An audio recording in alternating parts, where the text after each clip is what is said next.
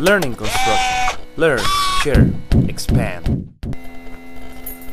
Door swing types. In this video we're going to review the types of swings on the doors. Basically there are 8 types of swings for the doors depending on what hand you use to open it. The first one is the left hand inswing, or basically when you open it with the left hand.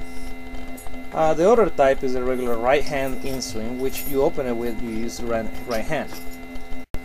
The next type of door is the left hand outswing, which basically you pull it with your left hand side.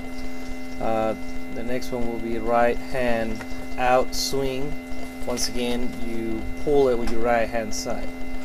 The next type of doors is the double doors, which they get a little trickier because you have to understand which one is the active panel and which one is the one that stays still. On the active panel is the one that matters on the side of the door that will open, and the sequence of the doors will basically be the same, just like you're looking at on the drawings. I hope this helped, and please watch more videos at learningconstruction.com. Thank you.